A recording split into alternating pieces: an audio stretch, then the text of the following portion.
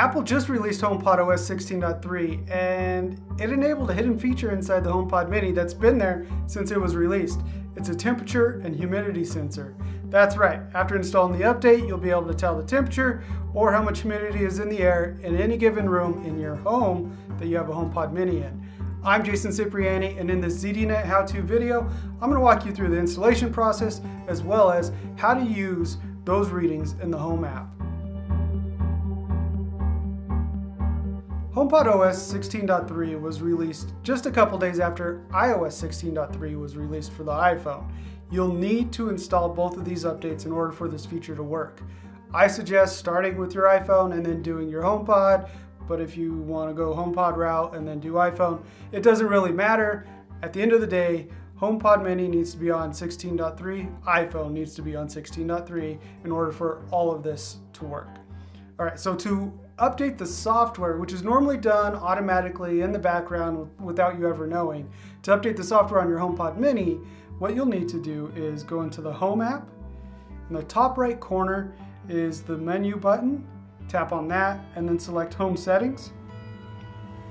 Then you can scroll down until you find Software Update and tap on that. The app will do just like you do when you update the software on your iPhone or even an iPad. It'll refresh, try to look for the update. After a few seconds, it'll let you know that HomePod Software Update 16.3 is available, and you'll tap Update All or Update Now, depending on how many HomePods you have around the house, and then let the rest of the process take care of itself. It's really simple. There's not a whole lot you have to do outside of that, simply because the device itself takes care of it once you've started it.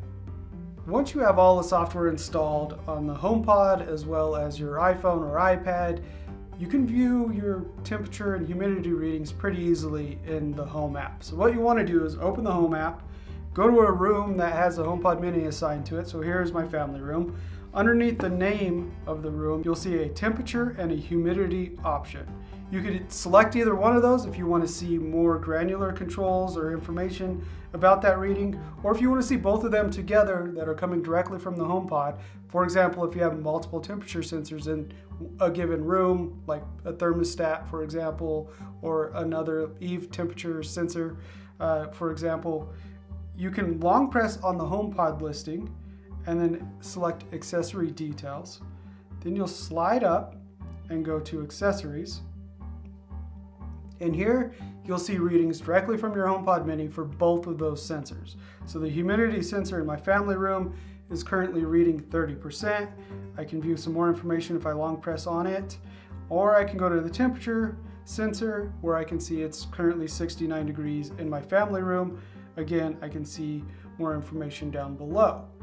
So that's cool. You can do very little with that information on its own. It's just nice to know, right? So if you wanted to actually take it a step further, you can long press on one of the sensors and see the option called Add Automation. You can tap on that, and then you can create automations based on whether or not the temperature is above or below a certain threshold.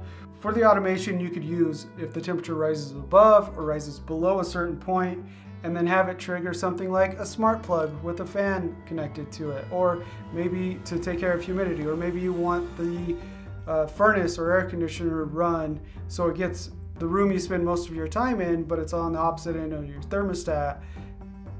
You want it to get at the right temperature. You could do a lot with the home automation stuff, but the bigger takeaway here is Apple released a software update that enabled a sensor that has been in the HomePod Mini since it was released. There's nothing else you need to do other than install this software update. Unfortunately, that also means you can't remove the temperature and humidity sensor option from the Home app without completely removing the HomePod Mini. So you're kind of stuck with it now, for better or worse.